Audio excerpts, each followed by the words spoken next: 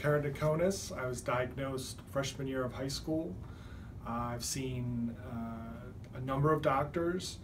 I've done a bunch of treatments. I had rigid gas permeable lenses. I've had SynergEyes lenses. I had a doctor recommend a corneal transplant at one point. My recent doctor fit me for scleral lenses, but I also had to wear glasses at the same time.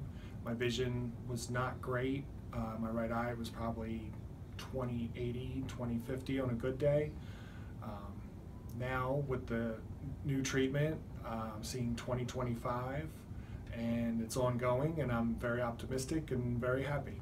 Tremendously. I can wear a lens probably 14 hours. Previously, my eyes would get very red after 8 or 10 hours. Very uncomfortable. And I also had a lot of trouble seeing at night, and I had double vision, and I don't have either anymore.